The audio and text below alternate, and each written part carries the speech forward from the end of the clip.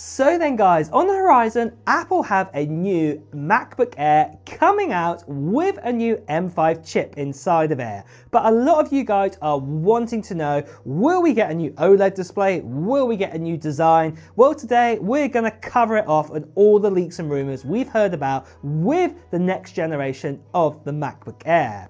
But let's just quickly talk about where we are currently with the MacBook Air right now. So we've had the same MacBook Air design now for 3 generations. We had the first generation of the current design with the M2 MacBook Air, and this was back in 2022. But a year later, we got a larger brother. We got the 13-inch MacBook Air, very similar design with the M2. And then the year later in 23, at the end of it, we got the M3 chip introduced into it. And then we currently have the M4 MacBook Air, which came out at the end of 2024. Now, the MacBook Air is Apple's most popular MacBook they sell right now. And to be honest, I can't blame them why, because it's absolutely amazing. It is super light and has a fantastic design. It gives you really great performance, and yet you can still pick up one of these for really cheap now. In fact, you can even pick up the M4 MacBook Air for under $800 sometimes on some sales, and quite a lot of places actually have it for $850. And with that, you get an M4 chip, you get 16 gigabytes of RAM and 256 gigabyte model and the 13-inch design. And this is really, really great value from Apple, what they're offering here. But as we go onwards then onto the next generation of the MacBook Air, you guys are probably to know what is going to change. Well, I can tell you right now that the design of the MacBook Air is probably not going to be changing for the M5 generation. So unfortunately, that does mean that the current design, what is still a great design, is going to be staying as it is. You're not going to get any updates there. Now, something else, what that also means is that if you were looking for a new OLED display coming in the next generation of the MacBook Air, no, this will not be happening. And in fact, we've even heard other rumors that we could be getting a different type of LED display before even getting an OLED display put inside of the MacBook Air. And it also means that probably Pro Motion is not going to be coming to the MacBook Air anytime soon. So probably not even with the M5 and potentially even not the M6. So we're going to have to wait out a little bit longer for the design of the MacBook Air to be updated. But where there are probably going to be changes is going to be to do with everything that's going on underneath the MacBook Air. And that includes the M5 chip. So the M5 chip is most likely going to be very similar to the M4 chip in its cores, with 1 or 2 little differences. We're probably most likely still going to get a 10-core CPU. And this will probably be made up of 6 efficiency cores and 4 performance cores. Now this will be, as I like to call it, the full fat version of the M5, very similar to the M4, but Apple probably also sell a bin down version. And when it's a bin down version, they normally sacrifice on GPU cores. So right now with the MacBook Air, with the M4, the maximum GPU cores you can actually get are 10 GPU cores, but there is a bin down version that give you a couple of less. But with the M5 MacBook Air, there is the potential that Apple could actually up the amount of cores this time around. Do remember the last time that Apple increased the amount of GPU cores was when we went from M1 to M2. We had 8 cores, then we went up to 10 cores. And we've had 10 cores in M2, M3, and M4. So it makes sense that the M5, if it's going to have an increase in cores, it would be in the GPU cores, and it probably got up to 12 cores. So more than likely, we'd have a 12-core GPU, and the bin down version would also be a 10-core version there.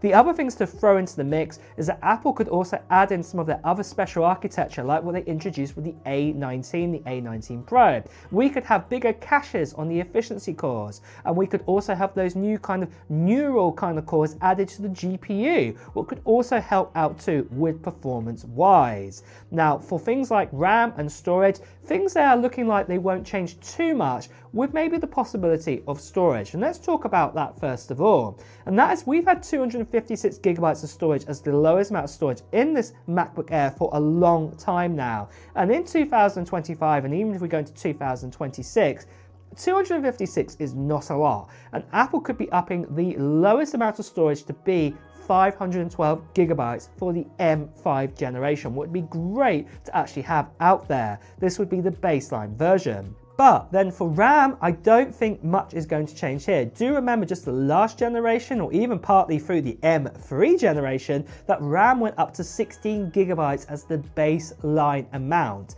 So, you know, this is what's probably going to be staying now for a while as the base amount. So you'd probably have the offerings of, say, 16 gigabytes, 24 gigabytes, and 32 gigabytes for a while now. So yeah, just be aware of that too.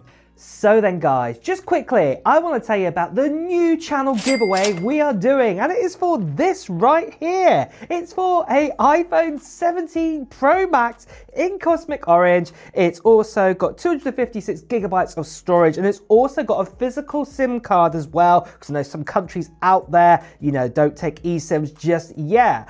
By the way, that does mean it is an international giveaway that I am doing, so anyone can enter in. Now the actual giveaway, what we're going to do here, is going to be happening in the middle of January 2026, and you can enter in right now. There's only two things you have to do.